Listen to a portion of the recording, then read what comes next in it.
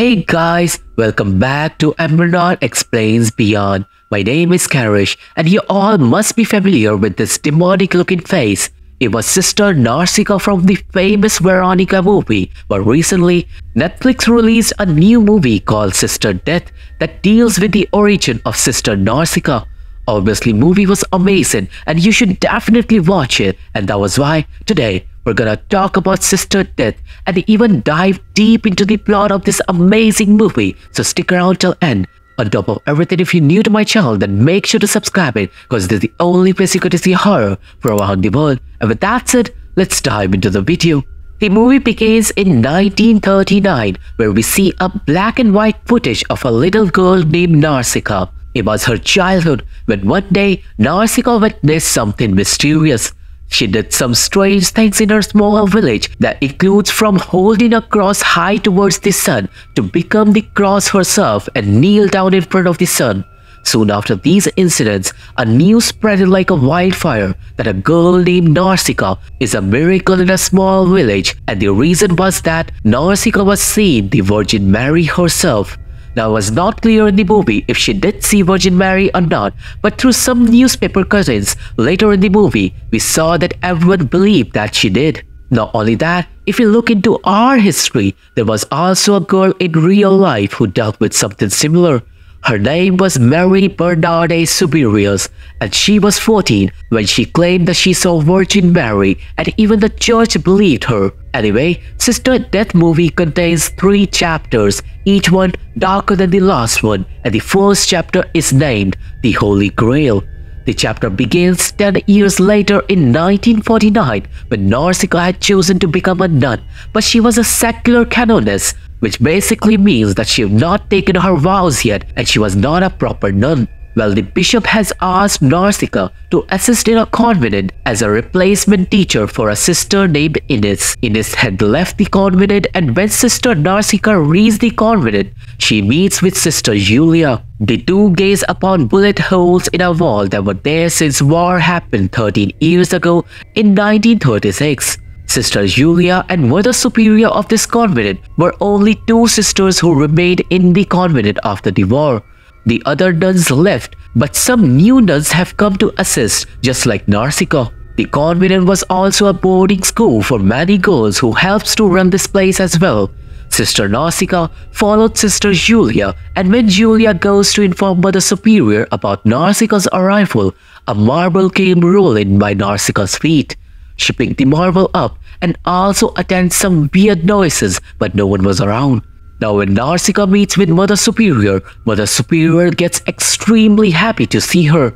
Mother Superior was a believer of what Narsicaa saw in her past, and she even had the newspaper frame that contained news about that miracle, but Narsicaa felt detached to that part of her memory. Narsicaa didn't even remember if she had seen Virgin Mary or not. Well, there, Mother Superior told Narsicaa that she's ready to become a proper nun and take her vows, but this puts Narsicaa in worry. Perhaps she was not ready to devote her life to God, but why? We'll find that out later. After everything was said and done, Narsicaa settled down in her room, but on the very first night she was presented with a mystery. She found a box on top of her closet which contained a pair of scissors, some old stuff that belonged to Sister Ines, who was the previous teacher, and a photo of a dead nun named Sister Sacro. Now, as Sister Narsicaa takes the name of Sister Sacro, a nearby chair tipped on its own. Someone then banged Sister Narsicaa's room door, but when she checked, no one was outside but a weird drawing on the lower side of the wall. The drawing was of a hand man with missing arms and legs. Anyway, the next day, after church prayers, Sister Narsicaa goes in the confession chamber and talks to the confessor about how she has doubts about becoming a proper nun. There, the confessor had a distinctive voice like he's not human, but confessor told Narsicaa to believe in God. However, Narsicaa was worried and was not even sure if she witnessed Virgin Mary as a child or she just believed on the stories people told about her. After this, Narsicaa goes to teach her class, and in the class, we're gonna focus on a girl named Rosa. Narsicaa introduced herself by writing her name on the blackboard, but as she did that, the children started whispering. Not only that, Rosa got scared, and it was all as if everyone was seeing a ghost besides Narsicaa. Rosa was too scared that she peed in her pants, and Narsicaa gave Rosa and her little sister a leave, but she was puzzled by Rosa's action. After class, Narsicaa again meets with Mother Superior, where Narsicaa got to see a photo album that contained the history of this convent.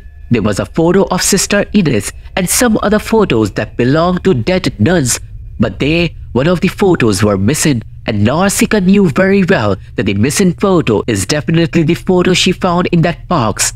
She goes to her room and look at the photo of Sister Sakura again, but again, when she took her name, the chair tipped over on its own, and Narsicaa was then sure there's something weird about this place.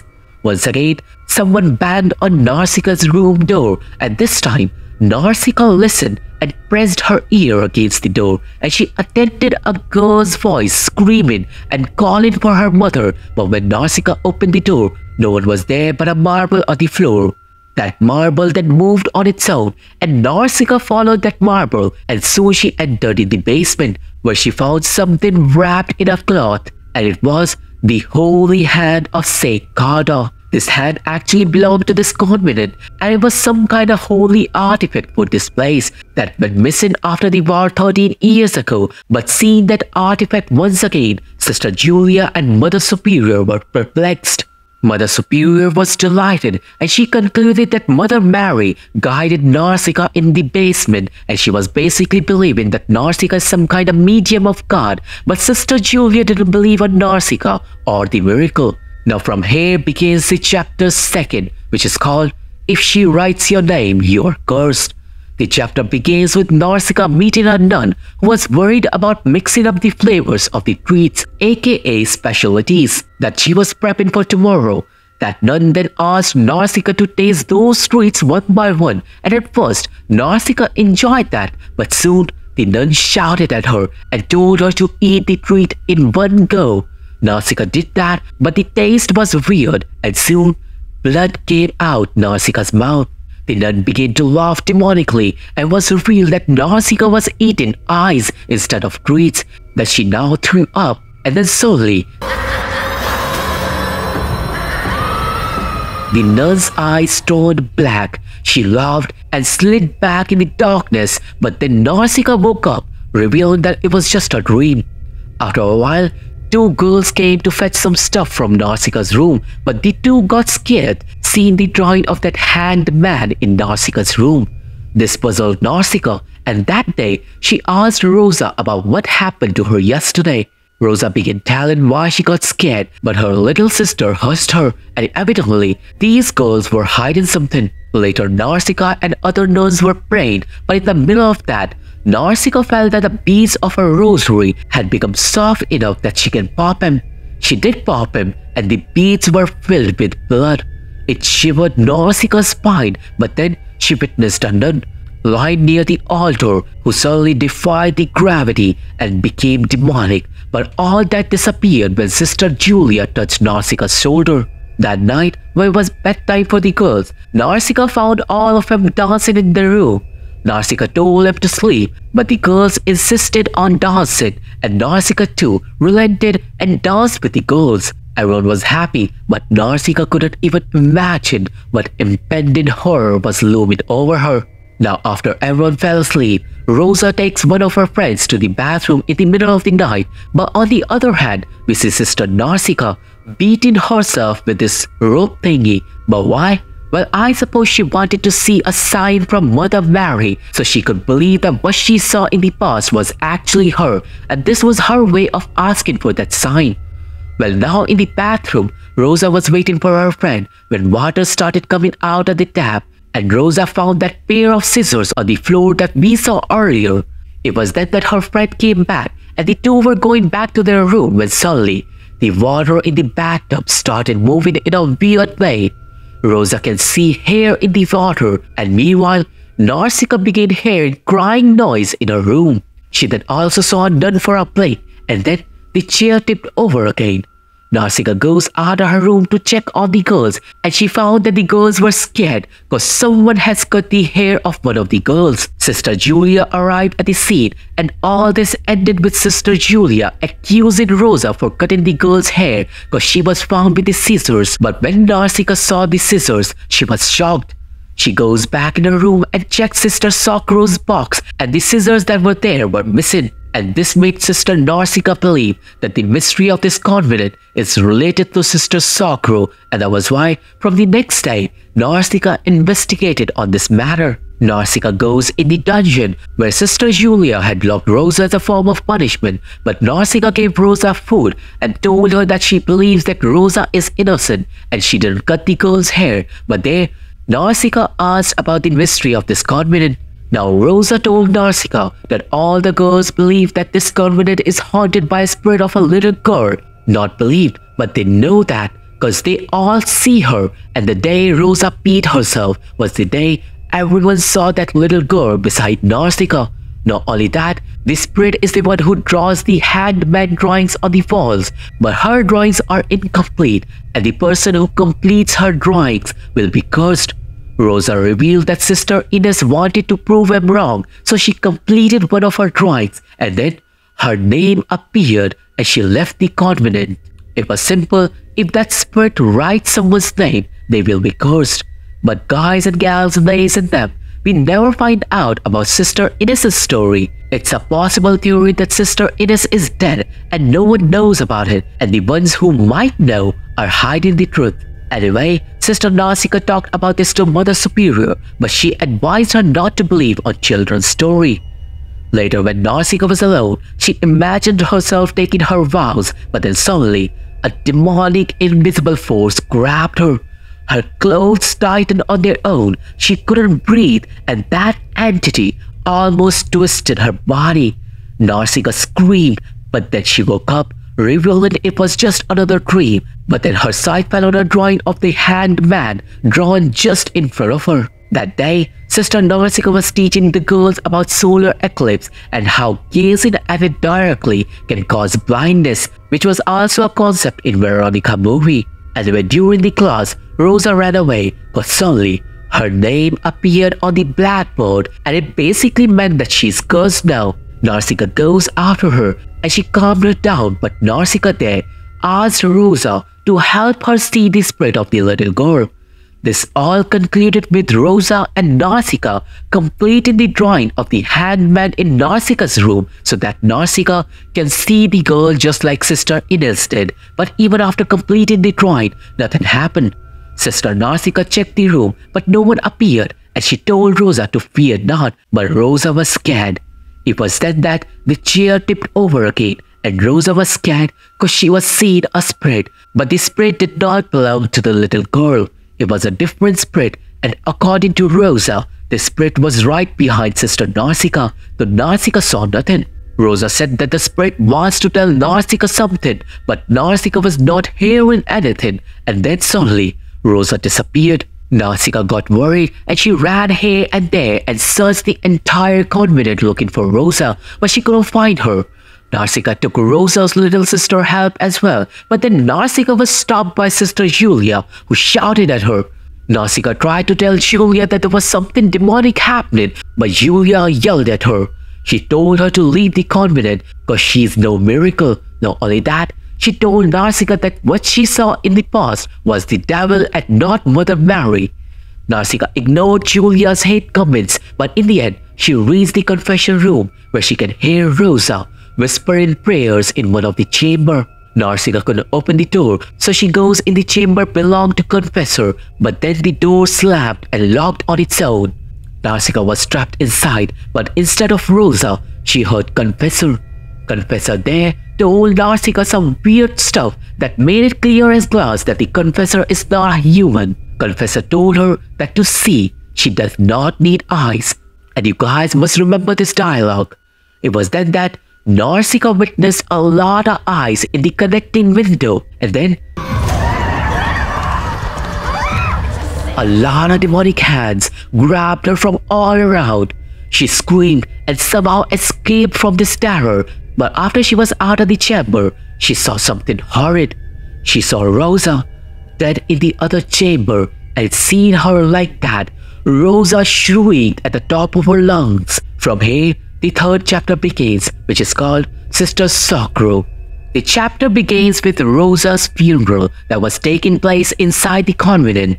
Everyone was mourning her death, and Sister Nausicaa was extremely sorry, but Julia came to make the situation worse and indirectly blamed Sister Nausicaa for Rosa's death, and she suggested Nausicaa to leave the convent. Nausicaa then leaves, and she was broken inside, and that was why she packed her bag and was off to home. But it was then that the sunlight began to twinkle. The twinkling was a result of a solar eclipse that was taking place, and as Sister Nausicaa walked in that twinkling light, she felt something divine, something that she felt when she was a child. She then kneeled in front of the sun, making a cross with her arms, and she also gazed directly at the eclipse. She laughed as a divine light fell on her, but Julia saw all that happening, and she came to save Sister Nausicaa. But even when Julia told Nausicaa to stop looking at the sun, she didn't stop, and soon the colors of her eyes faded, and she loses a good amount of her sight. But with her sight gone, she witnessed the past. Now, without making the plot more complicated, let me just tell you that Sister Nausicaa was indeed seeing the Virgin Mary. Nausicaa was really a miracle, who might also be a medium of God to fight the evil in our world. She saw Mother Mary in the past, but she forgot and didn't believe that. But did you guys remember that the confessor told her that to see, she does not need eyes, and that was why, when her sight was taken away, she was presented with some special abilities that can help her see. Not only that, the confessor was actually an angel who came to guide Sister Nausicaa, and the proof of this theory is hidden in those multiple eyes that Nausicaa witnessed, which was similar to the concept that an actual angel have multiple eyes, and you can see it on your screen. Now back in the movie, Nausicaa saw a vision where she goes in 1936 during the war. The convent was raided by soldiers, the Christ was burning, nuns were running here and there, and Nausicaa witnessed one of the nuns getting raped. Seeing that, Nausicaa screamed and woke up in her bed, where Sister Julia calmed her down. But Nausicaa had lost her sight, but not completely. Her eyes were badly burned, but when she told Julia what she saw, Julia was scared and she ran away. Nausicaa soon realized that she got some special powers now, and then she turns the photo of Sister Sorrow, and then she saw the truth of this convent. Nausicaa now saw that the nun who was raped was actually Sister Sorrow. After that incident, Sister Sorrow was pregnant and she gave birth to a daughter, but Sister Julia and Mother Superior decided to keep the daughter locked in this convent for the rest of her life so that the truth won't come out. As Nausicaa got aware of this truth, she felt the pain of Sister Sorrow and her eyes began bleeding. Nausicaa removed the bandage off her eyes, but witnessing Nausicaa's behavior, Sister Julia knew that she knows the truth, and Julia immediately passes the news to Mother Superior. Now after this, Nausicaa saw the spirit of Sister Sorrow in her room, which was also Sister Sorrow's room in the past. There, Sister Sorrow held Nausicaa's hand and she told her the entire truth. It was revealed that one day, Sorrow's daughter caught a bad fever, and Sorrow wanted to take her daughter to the hospital, which was not acceptable since the girl can't leave the convent. It was why Sister Julia locked Sorrow in her room, and with the help of Mother Superior, they put the girl in cold water to bring her fever down, but the girl resisted and called for her mother. Now, as Nausicaa was knowing the truth, some demonic activities take place in the convent. Every person in the convent was then hearing the screams of Sister Sorrow and screams and crying of her daughter. The doors were closing on their own, and Sister Julia was trying to calm the girls. On the other hand, Nausicaa finds out that Sorrow's daughter accidentally hit her head hard in the bathtub and she died. Not only that, somehow Sorrow, who was locked in the room, knew that her daughter is dead, and that was why she used that chair, and well, she died as well. It was the reason why the chair tipped over so much and why there were scream and crying noises in this movie. Even that marble was actually related to Sorrow's daughter, who used to play with marbles. Now in 1936, Sister Julia found Sister Sakura dead in her room, and obviously she and Mother Superior were extremely sorry for what happened, but they didn't do the right thing. They hid the truth from the world and turned Sister Sakura and her daughter into a forgotten memory. The justice of this cruelty, that was what Sakura's spirit wanted, and now Nausicaa was extremely furious, and her fury teleported her in the past. In the past, Sister Nausicaa talked with Sister Sakura, who was locked in the room, and Sakura could hear Sister Nausicaa. And then Nausicaa opened the door for Sakura, and that was how she altered the time and fate. Now guys and gals and days and them, it's impossible to change future or time travel, but whatever Nausicaa just did altered the past, present and future. Now Nausicaa released Sakura from the locked room, which means she never died, and this was why in reality in 1936 Sister Sakura woke up while she was hung on the wall. But we all know that a dead person can be reincarnated, and here the theory says that with the help of Sister Nausicaa's power, Sakura's spirit got the chance to get her revenge. This is not some kind of science fiction plot twist, but a miracle done by Sister Nausicaa. Anyway, now whatever will happen in the past will obviously affect the future, and now in 1936, seeing Sister Sakura awake, Julia was hella scared. Now in both 1936 and in 1949, Julia ran away from her demonic sister Sakura, but in 1949, Julia meets with Nausicaa, who told Julia that she opened the door for Sakura. Sister Julia sat in fear. "What have you done, Sister Nausicaa?" And then she ran again. But in both timelines, demonic Sakura followed her. Julia couldn't escape this terror, and she ran in the basement in 1936, and she ran in the chapel in 1949. In the basement, there were multiple broken statues that started moving on their own. Julia was scared, and suddenly, her cheek gets a cut from a blade, but that cut appeared in 1949 as well.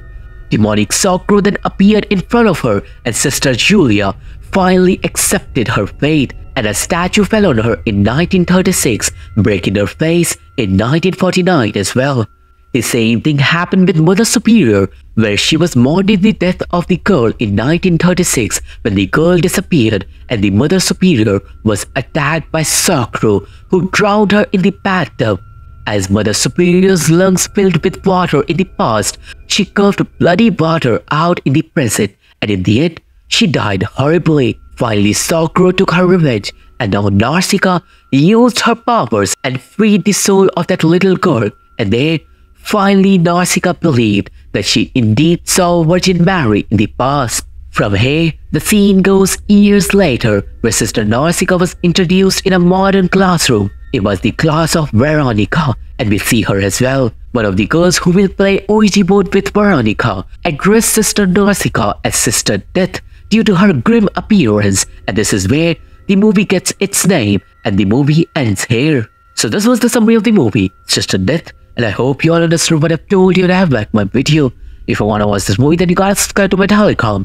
If you want to be in touch with me, then follow my other social medias. All the links are in the description box. If you like this video, then make sure to give it a thumbs up and subscribe my channel, because we're so close of hitting 1,000 subscribers. So make sure to do that, and I'll see you all in the next one. Till then, stay awake, because they'll always see you.